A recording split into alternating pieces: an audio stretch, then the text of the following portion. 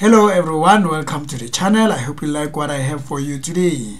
Chiefs new signing lead the way for the big three. Before we continue, please like and subscribe and press that notification button. Let's get into it. While Kaizer Chiefs has not been convincing throughout the early stages of the new season, their new signing has already raised their hand in stamping their authority by being ever present.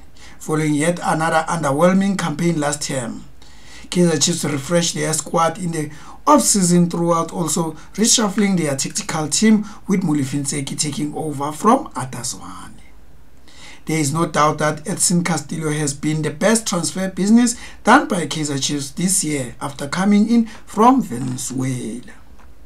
Castillo has taken to Chiefs like fish to water, featuring in all 7 games played by Amakosi across all competition to date.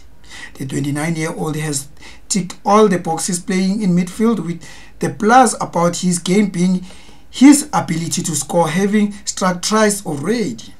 Kiveng Msimango and Tatayao Ditlokwe have been quick in sorting out the mess in the central defense that left Chiefs leaking goals last season.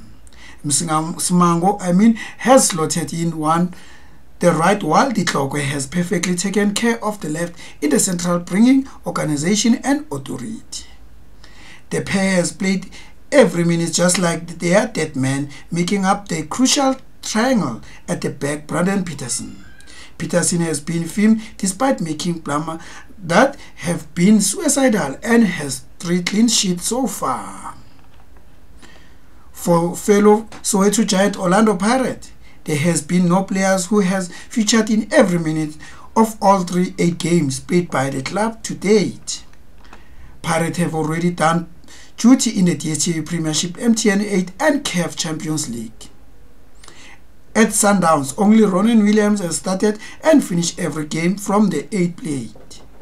Williams just needs to stay injury-free to keep his place between the posts ahead of the Dennis Onyango, Ryan Peterson and Jody February. That's all for now. Please don't forget to subscribe, like and press that notification button. And leave your comment below. I would like to hear from you. Thank you.